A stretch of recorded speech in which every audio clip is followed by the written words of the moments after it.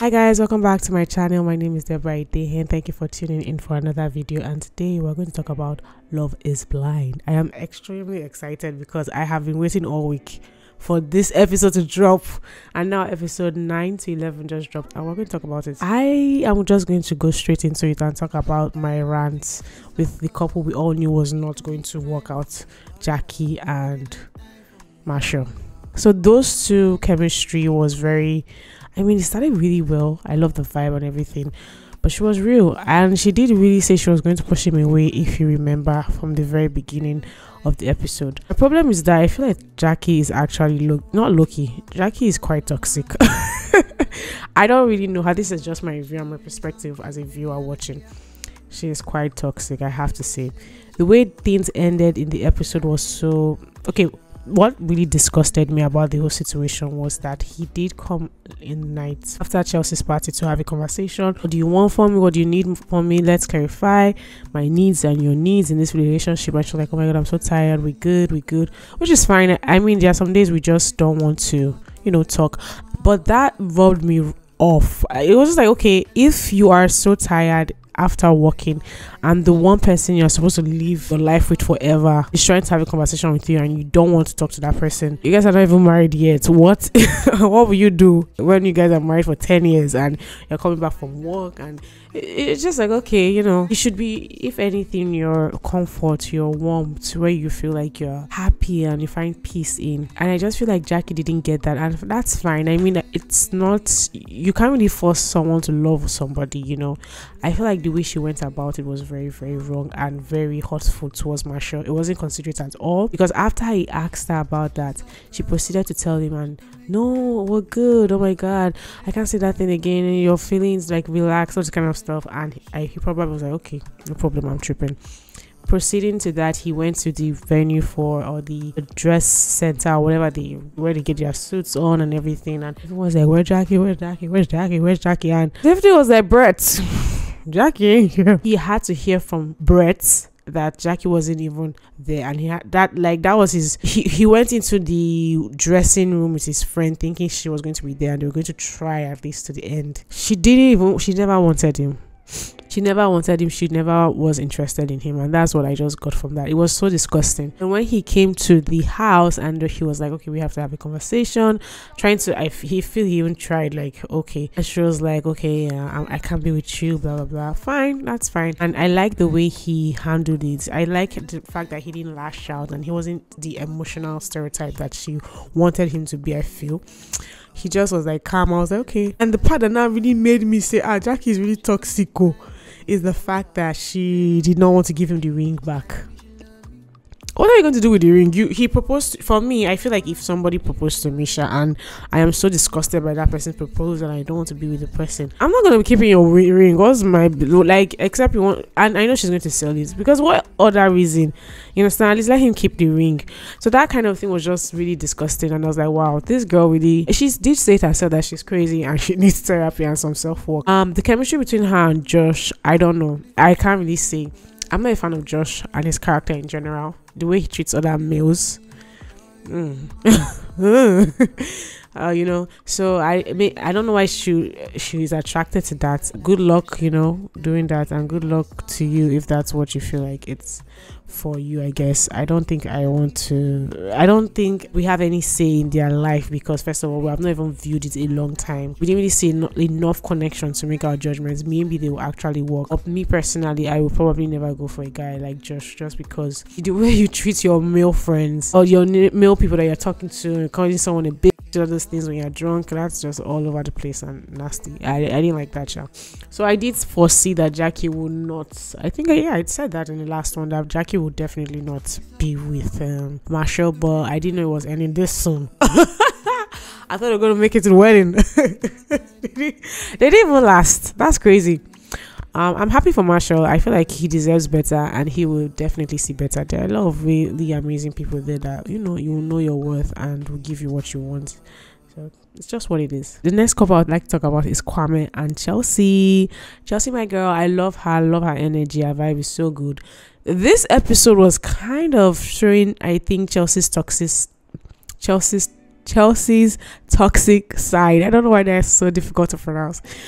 And which is normal. I feel like everyone has a toxic side, well, if we're being honest. The whole thing about the overburst of energy, which is not bad, don't get me wrong, but I felt like it was there because she was trying to compensate for what happened in the morning, like Kwame kind of stated about her being cold and brushing him off rudely. That's the thing I have with people who are super energetic or super nice. It's like when they hit a downfall, and they feel like everyone should be the same level of emotion with them. When they're extremely happy, everyone should be happy, and they bring the energy and they bring the vibe, which is good.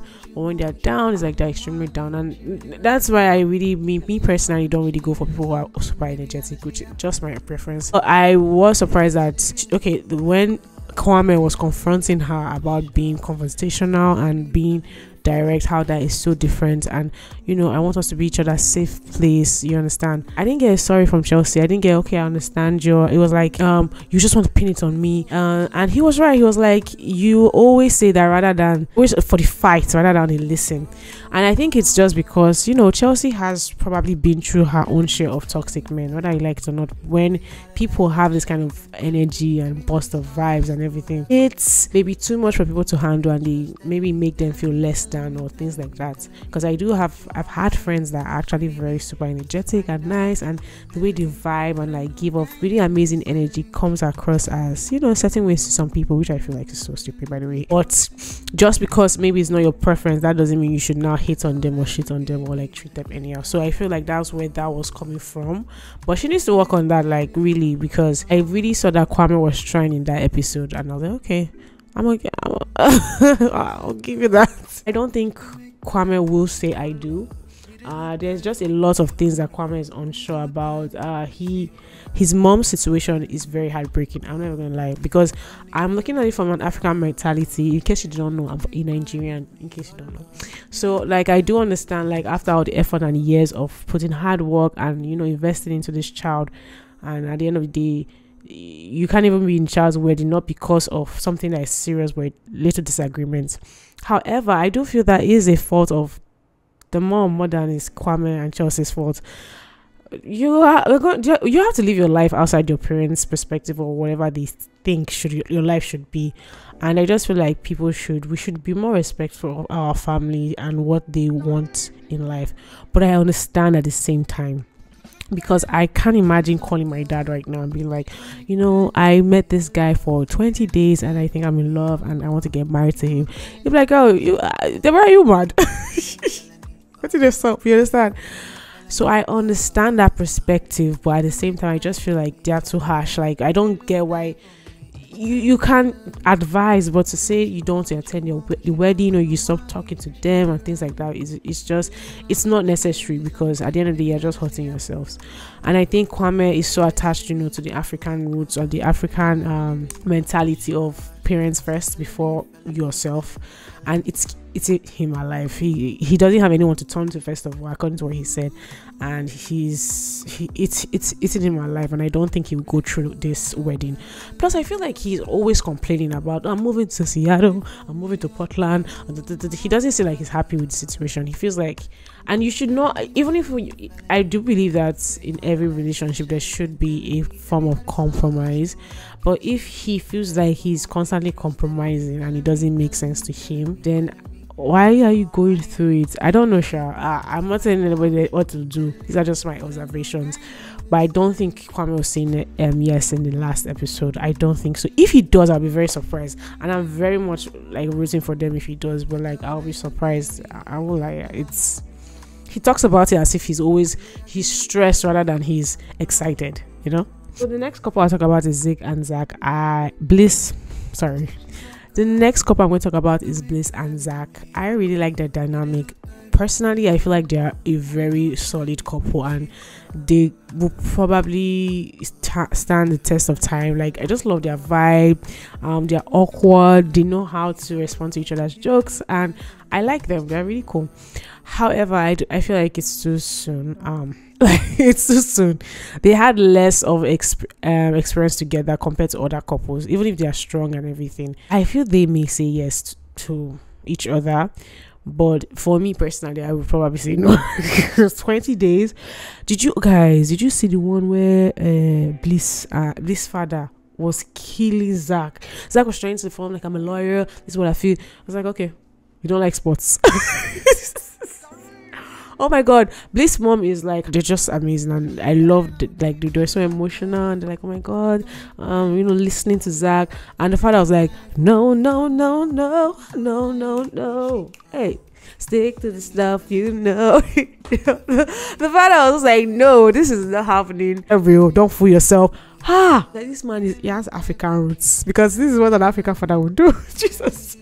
This was like trying to be like, that's one thing I really like. She did try to defend Zach, and the father was like, yeah, I just believe in this life, there's no formula for anybody. I've known people who have had a long lasting relationship and married and they were miserable, short relationship married and were miserable, long relationship married and we're happy, short relationship married and we're happy.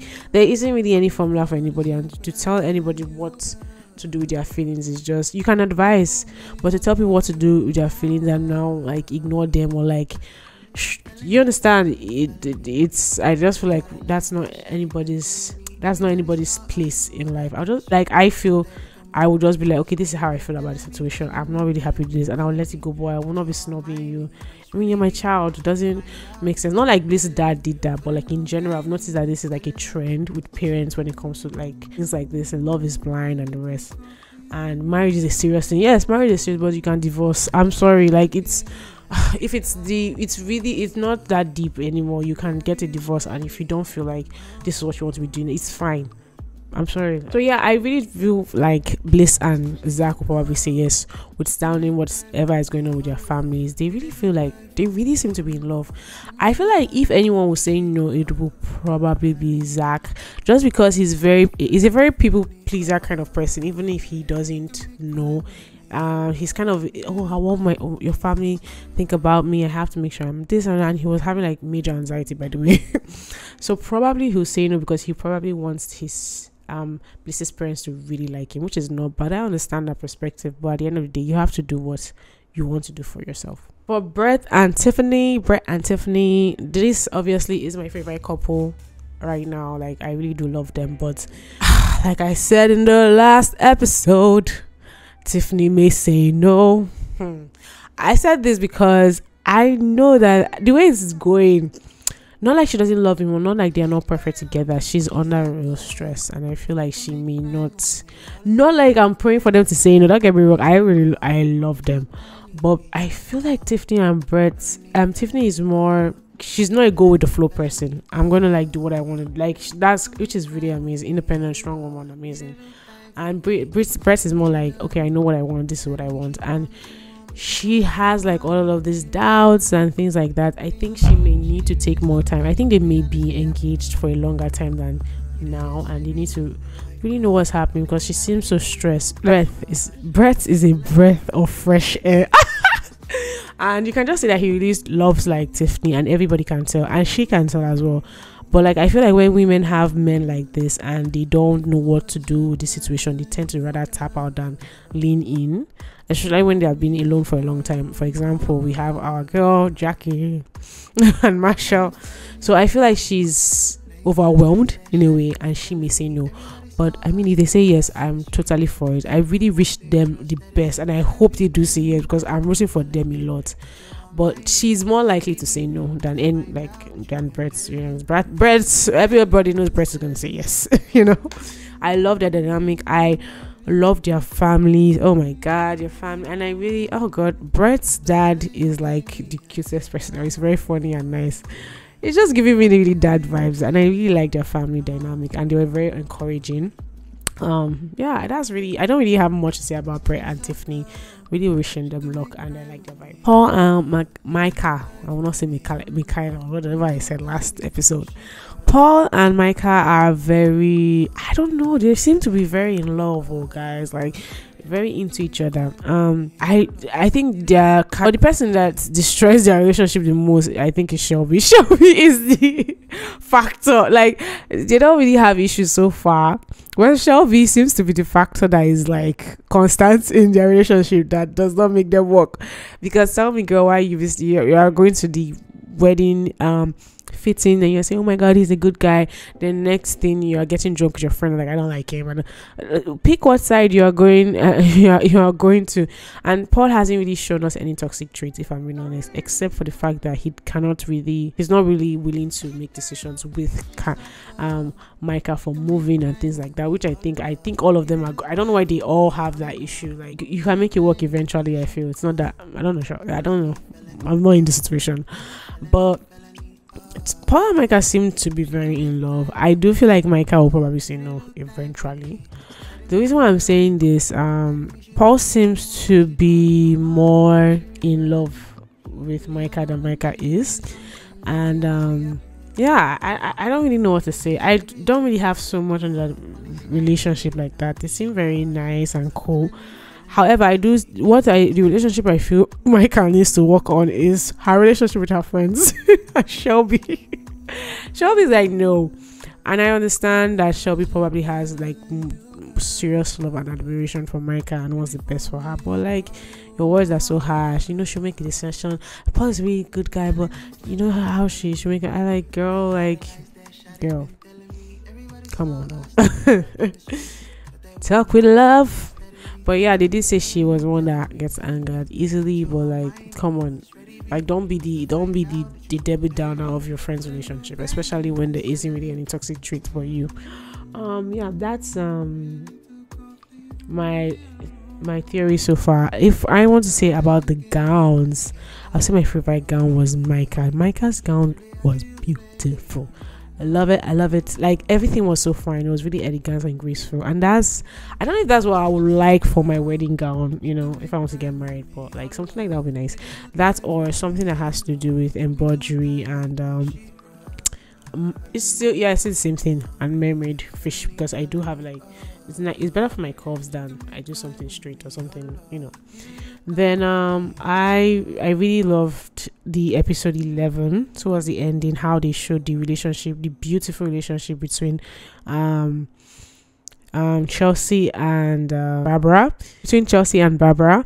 And I just want to say out there, like, Africans, I love the fact that we're always giving gifts and being supportive during the wedding, and like, you can just feel the love. And yeah, I really like that, especially even with SK. But you know, like, it was really giving me SK's mom and what's her name again, Raven.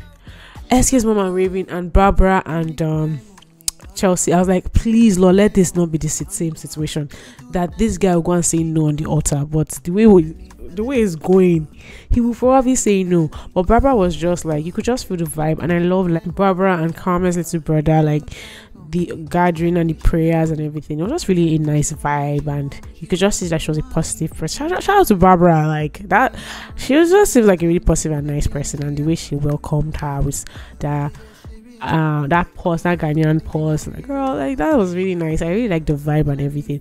I feel like these episodes didn't really have a lot of drama to talk about, but like, there was just soft and really nice moments, and it did, like, I hope all of them say, you know, yes. But I'm gonna be real, the people I feel like I'm only going to make it, the people I feel like won't make it will be Brett and Tiffany and Zach and Bliss. The rest are probably giving me question mark, I don't know. But like, yeah, that's it for this review. Like, I'm also like, Netflix, can't you do everything at once? Then make sure, like, the reunion and the wedding and the marriage episodes are maybe the next 2 weeks. Why are you making us? It's not fair. I know you want to make your money, but it is not fair. We are tired for the reunion, and I'm excited for, like, to see who gets who to say yes and things like that. And I'll definitely do another video for that. Make sure you stay tuned and subscribe so that I can get more content concerning Love is Blind. So yeah, if you want me to do anything else in my channel, write down in the comments, check out other videos. And yeah, thank you for staying for this long. This is one I feel like was even boring. If you really want to hear other gist and like my other theories, can check the other video. Bye guys, thank you so much for staying.